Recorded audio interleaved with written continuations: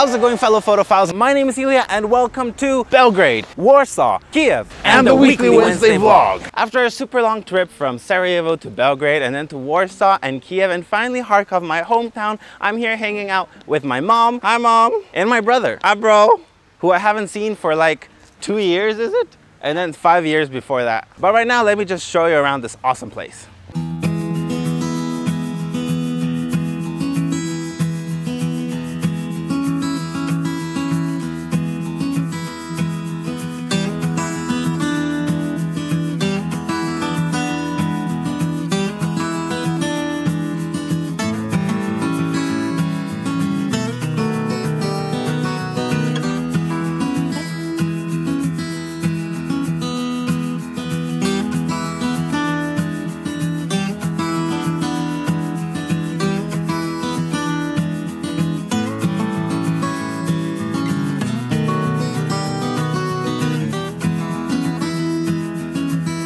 So that was a semi-decent B-roll sequence with some transitions, but there's an easy way to make it that much better and more engaging, and that's by using sound effects. Now there are 4 ways with increasing quality that you can do that. First of all, you can simply use the sound effects that were recorded on your camera while you were filming. But the problem with that is that the microphone is not very good and usually quite a bit further from the subject that you're filming. So in your audio, you're going to have a bunch of ambient noise and all kinds of sounds that you didn't want in that sound effect.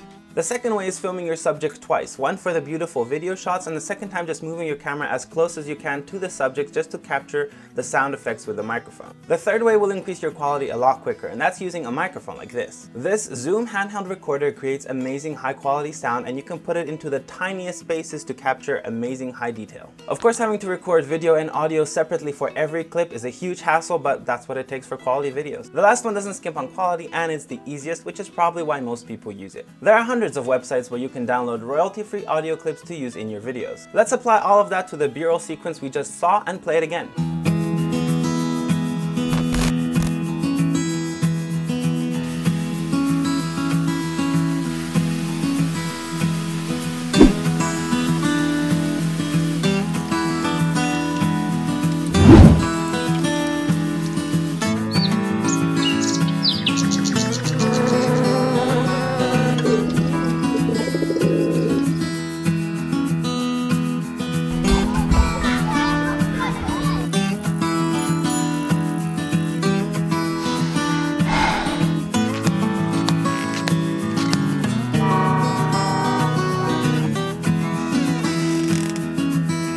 Now, I'm not suggesting any one of these tips for you to use, but figure out what works best for you. Downloading clips is definitely the most time efficient, but you can have problems with copyright. While using a microphone like this, you will definitely have amazing high quality sound effects with no copyright problems, but it's going to take up a lot of your time. If you have any questions, feel free to ask them below or on any of my social media. Thank you for watching. I hope you enjoyed this video, and as always, see you guys next week.